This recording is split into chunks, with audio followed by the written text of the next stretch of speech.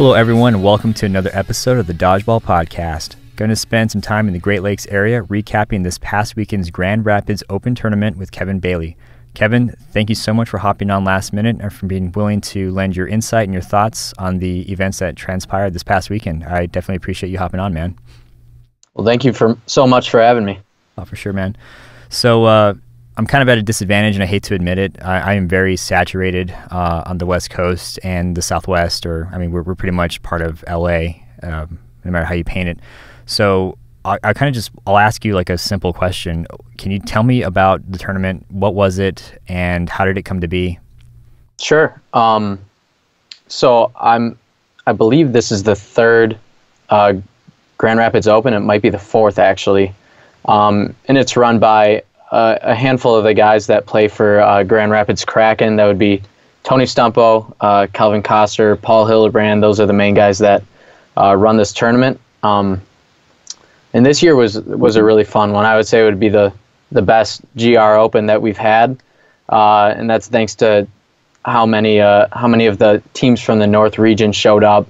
The competition was definitely the best that we've had in the last couple of years. So it was a lot of fun. It was an interesting format, actually, that we played with, but all in all, it was really fun, and it was a good, preview for the North region rounds, because those are coming up here in a couple months. Nice. So you said this was the third annual? Yeah, actually, it might be the fourth, and I apologize for not knowing that. They're probably going to be mad at me for not knowing that. But yeah, it's been a little bit of a different format each year. And this year it was split. There was a foam division, and that was with our set teams. So all of the teams that showed up from the North region got to be with their own teammates for that. And then the second half of the tournament was pinch division. But instead of sticking with our normal teams, we did a draft, and we did it the night before. And there was just 10 captains picked, and we went through and drafted the entire team. So it was fun to get to play with different people that you've been competing against for years. But in this case, we got to be teammates, and it really added a new aspect to the Grand Rapids Open that I thought was really enjoyable. Gotcha. Yeah, it's pretty cool when you can line up alongside somebody that you're not normally doing that with. Like, you're usually playing against them. So you said draft. What was what was that like? It was just 10 people that agreed to be captain of a team, and they just picked and pulled, or? Yeah, so Tony Stumpo, as I mentioned, was the main guy that was organizing all of this. He's a player on Kraken, and he lives in Grand Rapids, and he just gathered up 10 guys that would be in town the night before, and that's when we decided to do the draft. So for the most part, it was players from the state of Michigan that were there. But we had a couple of captains that came from Ohio. We actually had Eric Stone came from Minnesota, and he was there in time the night before to draft. So we all just gathered in his living room and drafted teams. Nice. Eric Stone, I think he was just at the Tribune tournament, I think, and his name's popping up a lot. Yep. So yeah, TC Bush was there, and then they came out to this one as well, and they actually won the foam division of this tournament too. Nice.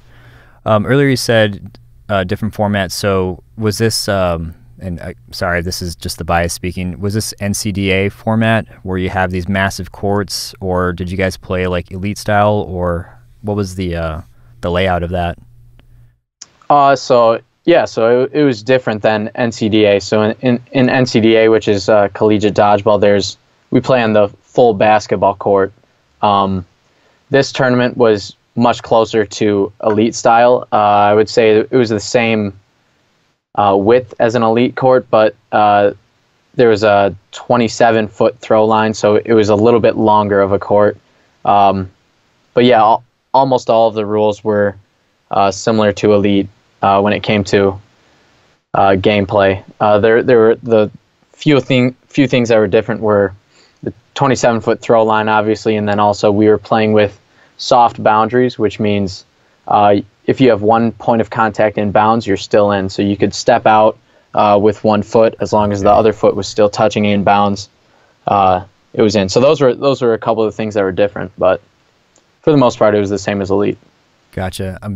It's funny you mentioned that because I was watching a replay, and it might have been you. Forgive me. It might have been Dylan, but basically it was one of you guys against like Ketchum and I think Glenn and all them, and he was staying alive for a very long time. But like it's exactly as you said. Like he had 1 foot out of bounds over the line, and I was just like not losing my mind while watching. I was like, what's going on? Like are they gonna call that, or because it looks like he was clearly over, but that just seemed like that was part of the game, or like he was getting away with it. So soft lines, I think Paige mentioned that too, where you can have like an entire limb out of bounds, but as long as you have one limb in, you're still good. But were there any other variations, any other differences in how the tournament was run, or rule sets, or anything else that I guess for a non NCDA North player such as myself might be aware of? Yeah, so actually one that everyone that's in elite dodgeball would kind of be surprised about would be the way that each game went. So we had pool play and then we had bracket play, and each game each match, instead of being best 2 out of 3 or best 3 out of 5 or whatever it might be, we had an interesting way of doing it. It was a 10 minutes timed game. But on top of that, you get a point every time you score, or every time you eliminate the entire other team, and whoever has the most points at the end of 10 minutes wins. But instead of after 1 point ending with a team eliminating the other team, and then you both starting with your full rosters back on the next point, you start the very next point with the same players that you have left in. So it's hard to explain, but for example, Team A is going up against Team B, and to start the game, they both have 6 players in. And Team A wins, and they end up with only 2 players left at the end of that point. The next point would start with the team that lost that point having all 6 players back into the game. But the team that had just won the point, they only have those 2 guys in to start the next game. Huh. So, yeah, it was a weird way to play, but it makes every single out equal to the next one. So it was definitely an interesting variation, and they did it that way last year as well. So if you won a point but you only had 1 guy left at the end, it wasn't as huge as it would be in a elite tournament where it's just best 2 out of 3, because the very next point that person is standing on the back line and they're the only guy to start the point. So wow, they have to pick off as many people as they can before another point starts. So the benefit of it was that every single game was pretty close, because no team was really rolling over their opponent, winning every single point with all 6 players left on the court. So it made every game close, where the score would be something like 3-2. And if it was tied, then it went down to who had more players left on the court at the end of the game. So there were a lot of games that the final score was like 2-2 or 3-3, and Team A had 6 people left, and Team B only had 3 people left, so they won. Wow, that's really interesting. I don't think I've ever heard of that before. That's funny because like you can win, like you have that 1v1 battle, and then you're probably just gassed, and then all of a sudden, oh crap, I got to take on 6 guys now. And then you're also, I guess, maybe rewarding people that actually did win with 6 or 5 of their guys still on their team. Like you kind of, I don't want to say it favors that, because you said it didn't really happen too much, but it's kind of like a bonus, right? If you rolled through one team, you had 6 guys left, you kind of just start over versus having to start 1, 2, 3, 4 men down. That's really definitely cool. Yeah, that's really interesting. And it was weird. I guess none of us were really used to it, so it affected the way that we played, and maybe we were thinking too much about it. But yeah, you couldn't really, even if you're up 6 players left and there's only 1 person on the other team, you can't be really reckless trying to get a catch just because you think your teammates are going to get the guy out still. You had to understand that every out matters the exact same as the next one, because if you have 6 people left and you're going up against one, and then 2 of your players get out by dropping a catch that maybe they wouldn't have reached for in the first place, now all of a sudden the next point you only get to start with 4 players on the court compared to the other team's 6. So it made it more of back and forth games, and it made every single game closer than it would be otherwise. But yeah, there were definitely some benefits and some drawbacks to the style. Yeah, that's really cool. I like what you said about you made, even if you're in a situation where it's 6 against 1, instead of acting crazy and being silly trying to get like a catch or what have you, you're not going to be as reckless. So it seems like people are going to be a little more aware of what they were doing. Okay, yeah, that's really cool. I'm definitely going to see if well, I don't know what the likelihood of having that happen in Arizona would be, but if that ever came my way, I'd definitely play that style. That seems really awesome, and just another fun way to switch up the gameplay a little bit. So that variation where you can have one limb out of bounds and one limb in, that didn't really mess anybody up as far as gameplay or game style goes? No, I don't think so. I think it was a pretty natural switch for anyone that was coming from elite tournaments, where obviously you have the hard boundaries and you have to keep all your limbs in bounds to stay in. So it was a pretty easy transition for those people. And it's funny you mentioned this, because actually for myself, as well as a lot of other players that came from college dodgeball and moved into the elite scene, it was the opposite, actually, where we started playing where as we grew in the sport of dodgeball, we were playing where you could have one limb out of bounds, and then when we switched to the hard boundaries, it made a big difference for us. And there were times when I would step out of bounds and it would be just a pointless out in elite, and I know that happens for a lot of other players that came from the NCDA and went into elite from there. Gotcha. Yeah, there's nothing more frustrating than a pointless out. Exactly. That happens anytime we switch from like a neutral zone to a center line, it's bound to happen. You're bound to watch somebody just walk on over across the line like they're going to light somebody up, and then everyone's just staring at them like, hey, you're out, buddy. And it's like the worst, funniest thing at the same time. It just sucks to go out that way. Yeah, definitely. Speaking of transitions, so going from foam to pinch, is that something that you do normally, or is that something that takes some time, or how did you adjust to that? So actually for me personally, this was, I think, the first time that I've played in a tournament where we started with foam, and then from there we went on to pinch. And it was kind of a tough transition, actually. So for a lot of teams in the North region, actually, I would say a very small percentage of the dodgeball hours that we've logged have been with foam. So for all of those players, it was definitely a tough transition going from foam, where you have a slightly different throw, and it kind of makes your arms sore and your back sore in a different way than rubber dodgeball would be. So for those players, they're probably feeling it a little bit differently than they usually are in our elite tournaments, where we go from open division to pinch division. Gotcha. Yeah. And earlier you'd said that Boosh had won foam. Were there any other teams that like really stood out, or any players that were just, I guess, just really on that weekend, or really played really awesome? Sure. Yeah, I'll just go through. So Boosh won, and that team, obviously, they're known as a very good foam team.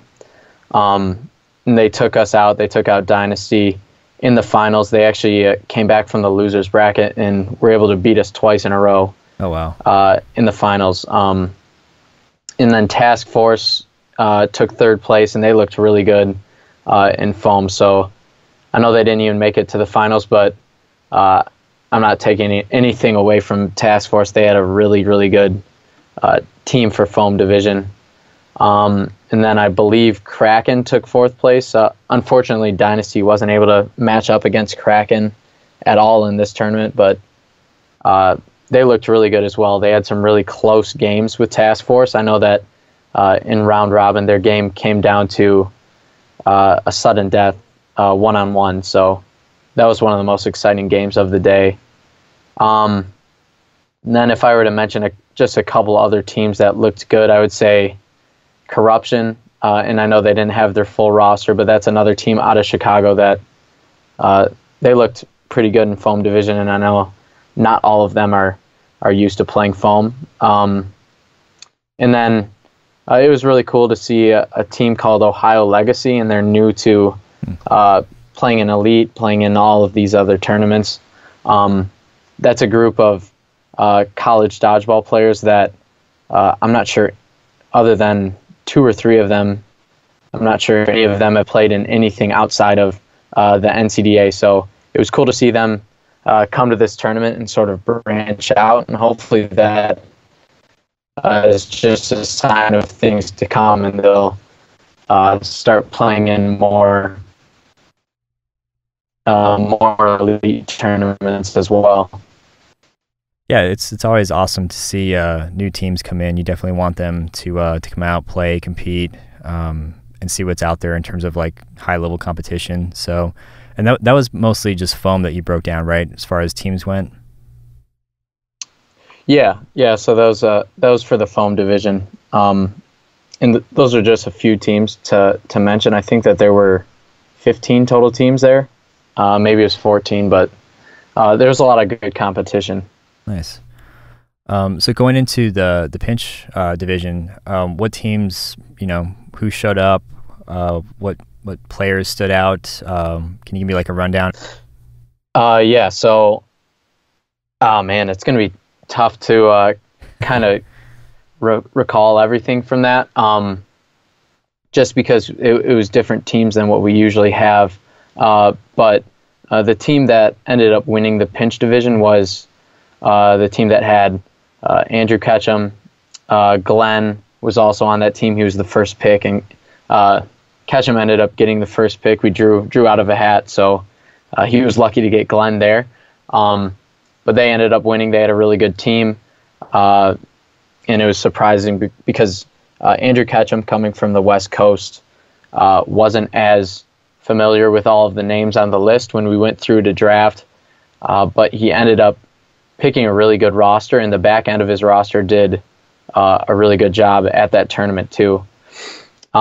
Second place team was Dylan Fettig. He's one of my teammates on Dynasty, and he drafted a really solid team as well. He ended up picking up a couple of the players that were on Legacy, I believe. So they're players that are used to playing pinch division.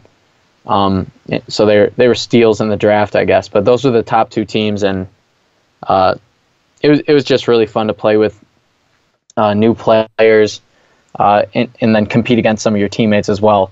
So it was a different format, but I would definitely recommend people try that out if you have a tournament where there's some time where you can fit in another round where it's something where you can do a draft or do a hat tournament, whatever it might be.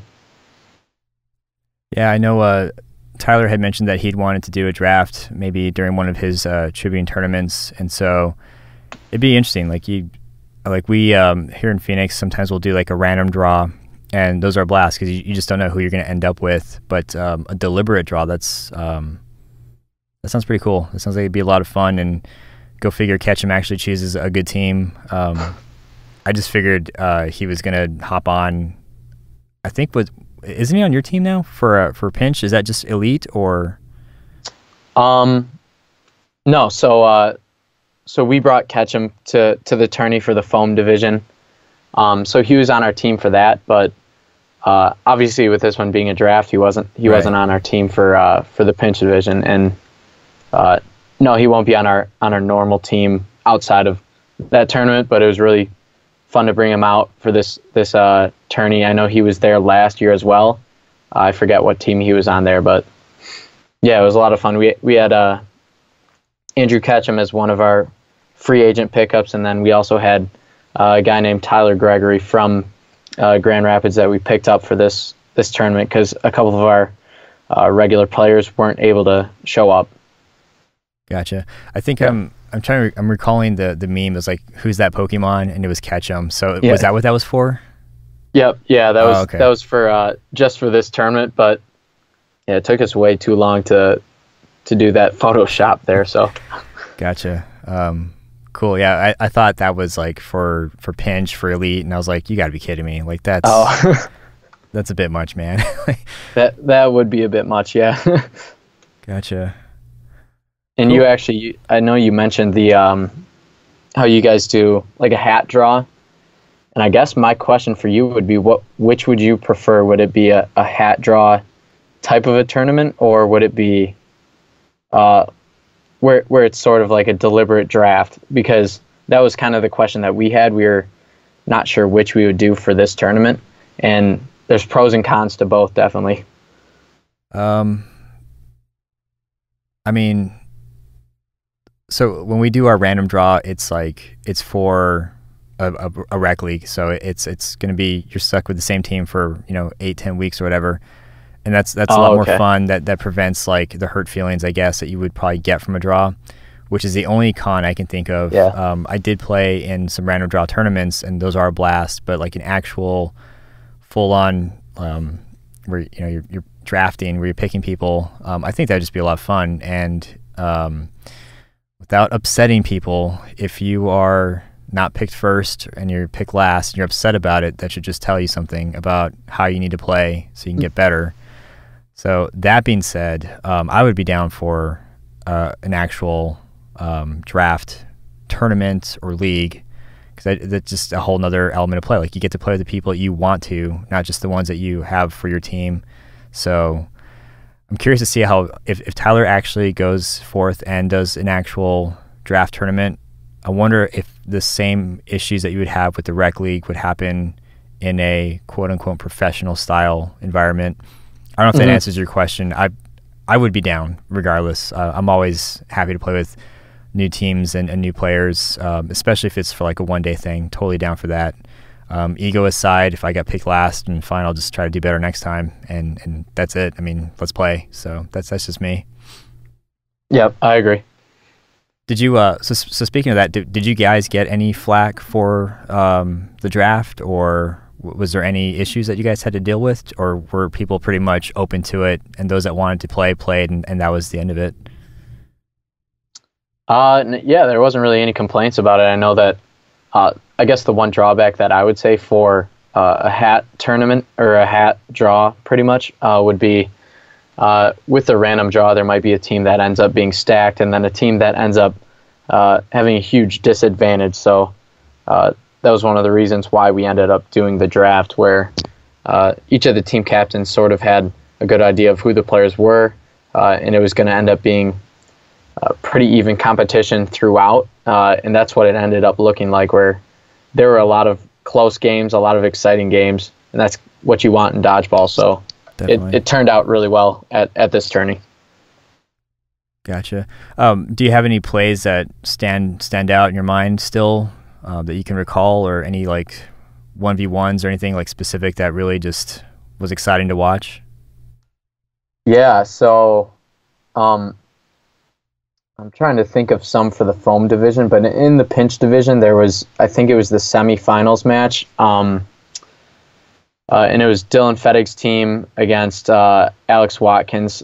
He's a player that's on Windy City Corruption, and I forget that their team names for this tournament. What we did was we had all of the North Elite teams that are no longer in existence. We used those as the team names for the pinch division, so each one of the captains got to claim a name of a team, like Bear Jordan or Final Justice or one of those teams. I'm not sure how familiar you are with that. I know Final Justice. Yeah, all of the teams that used to exist but have died off since then. So, but yeah, the one play that stands out to me would be, it was a one-on-one between those two guys, and it lasted for a good 8 minutes, it seemed like, and it was just back and forth, and it was really late in the tournament. Everyone's arms were completely done, so neither of them could get that great of a throw off, and they were just placing their throws where it wasn't going to be catchable.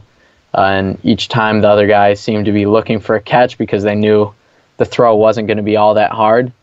And it just, for some reason, it took that long before Dylan ended up hitting him. I think he hit him in the leg, but it was a really, really long one-on-one. And I don't remember the last time I've seen a one-on-one take that long. So that was interesting. Does that, so do long drawn out, and I'm not trying to say this with like a negative connotation or anything, but do long drawn out one-on-ones happen in pinch often, or are they just so fast that it's rare that it even occurs? I would say I don't think that they happen more frequently in pinch than in other divisions. Right. I think that the issue here was that we were playing with a longer throw line than what we're used to in Elite. So in Elite, it's a 25-foot throw line for pinch division. And then in this tournament specifically, it was 27 feet. Plus, when you add on the fact that it was soft boundaries, so you could step out with 1 foot, that gives you kind of a foot or two more leeway where you, I guess it's a little bit further of a throw when you think about how they can step back to dodge. Right. So it was close to like a 30-foot throw at that point. And adding on to it the fact that they were just completely exhausted at that point, and the other player was either going to be able to block it easily or look for a catch. They were always placing their throws where it wasn't going to be a catchable ball, and half the time they would end up, bouncing short or being too high or whatever it was. So, gotcha. I'm not sure that happens that much more often in pinch than other divisions. I would say it maybe happens less just because of the fact that pinch can be so intense and people can get such strong throws in when it's coming from 25 feet away. Right. This is going to sound super nerdy, but I wonder if psychologically, if I know that, okay, my heel is where the line is, so I cannot move my body any more backwards, otherwise I'm out. I wonder if psychologically, if I know that I can step back, that for some reason gives me more confidence or more wiggle room, or just some kind of weird advantage over a hard line. So I wonder if maybe that might have factored into that rule where you can have one limb in and one limb out. That's new to me. That's kind of a cool thought, though. Yeah, I think it probably does actually. And I'm not saying it's any better or any worse, but yeah, the fact that that you have that option available where you can move. Step back with your leg instead of just, if you're standing on the back line with hard boundaries, you have 180 degrees that you can move in. But if it's soft boundaries, that you can step back with either leg. You have that type of confidence. Yeah, you're not when the ball's coming at you. You're not as rigid. Yeah. Huh. I'll have to try that someday and see if that changes my attitude, I guess, of how. Because you think you're backed up against the wall, that definitely changes the way you set up your posture and what you're going to do, but I won't stay on that too much. I did want to ask, were there any players that like shocked you, or like any sleepers who were just like, whoa, where'd that guy come from, or people that you're like really excited to see hop into the elite competitive scene that showed up last weekend? Yeah, so I'll go back to talking about the foam division because that was obviously the main event at this tournament, and that's when we were on our set teams. I guess some of the standouts, well, for Bush, Stone obviously is one of the best foam players out there, and then they picked up Cody Stidham, and I believe he's from Texas, but he was really, really good in the foam division, and then Derek Johnson, I'm not sure if you know who that is. He's the guy that won the clutch grips competition, but he was incredible in foam division, both catching, and he had a cannon, especially when we were throwing the 7-inch foam balls. So those three guys for Bush were standouts in my opinion. Gotcha. So it's been really exciting to see USA Dodgeball popping up everywhere, and I saw them attached to you guys. Did they have like a specific role at that tournament, or were they kind of just there to lend support, or can you speak to their involvement at all? Yeah, so it was an official USA Dodgeball event. Nice. And with that, obviously, you got they live streamed some of the tournament. I think they live streamed the finals for foam division and for pinch division. Um, but also, which was pretty cool, was the fact that Brett Furlong, player from Task Force, he's one of the people who's picking the Team USA Dodgeball. So he was there, and with that comes the pressure of you've got to perform really well in the foam division because there's some eyes on you to Scouts watching now. yeah, maybe see if you're good enough to make Team USA. So that was pretty cool. Yeah, talk about new dynamics. I mean, let alone, okay, cool. I'll get over the whole one limb out, one limb in thing. But like, okay, now I'm playing and people are scouting me, watching me because I want to play on Team USA. That's pretty legit. That's definitely new and exciting to hear about. I know Tyler mentioned that just out of convenience, there was a couple scouts at the Tribune, and so now I wonder, like, are people going to be playing now with that in mind? Like, it's not enough just to be the best. It's not just enough to compete and do well for your team. Now it's, hey, somebody's watching me play for Team USA potentially. I want to do especially good. I don't want to go back into the subject, but did people just go like lights out because of this fact, do you think, or did it not really impact the game that much? That's a good point. And I guess it depends on your specific opinion or how you approach competition. But I think for me, it didn't really cross my mind at all. If you're a competitor, you want to win regardless. You want to play your best regardless. Right. So the fact that there's someone there scouting, in my opinion, I don't think that it should cross your mind that specific thing should cross your mind when you're competing. I think that it's just an added thing when it comes to drawing people in to go to the tournaments, and it's just cool to mention that there is someone there. But yeah, I wonder if that affects the way that anyone competed at this tournament. Hopefully, it doesn't make anyone play more selfishly or try and be someone that makes more throws than they usually would. Right. Because that would be one drawback to it. But I really doubt that happened with anyone. Oh, yeah, you kind of have a good point. Like it should already be there. You just show up, you play like you normally would, and let your actions speak for themselves, and not try to be extra or what have you. Cool. So I guess the only other question I really have is, and I kind of have to switch this question around a little bit because you're more of a player in this event. But is there anybody that you would like to give like a shout out to or thank for making this happen? Yeah. So first and foremost, I would say huge thank you to USA Dodgeball for, I guess, running this event. But yeah, Tony Stumpo, as I mentioned, Paul Hillebrand, Kelvin Koster, those were the guys that did the most when it came to running this tournament, and they were extremely flexible the entire time, and also in leading up to the tournament with planning it and changing a few things to kind of make the event as good as it could be. So yeah, huge thanks to those guys, as well as Felix Peroni, who's part of the USA Dodgeball board, and then obviously Furlong, as I mentioned, who was there to scout people, and maybe we had some Team USA players in attendance. Awesome. Cool. It's exciting seeing everything come together. I mean, it's been a while. I don't know if you know this, but I'm a fossil. I've been around for like 14 years, and to see it all finally starting to coalesce into something where there's consistency, there's great competition, people are stepping up, there's scouts now. It's really exciting, and so definitely appreciate you hopping on and rapping with me for a little bit and kind of giving me some insight on what took place last weekend. It definitely seemed intense, and really hoping to cover more stuff like that. So appreciate your time there. Yeah, well, thank you so much for having me. And yeah, I'm sure that I guess I'm taking a little bit for granted the fact that dodgeball's exploding as much as it is the last couple of years. But yeah, someone like you that can have that type of appreciation to see how far it's come, it must be really exciting. Yeah, it definitely is.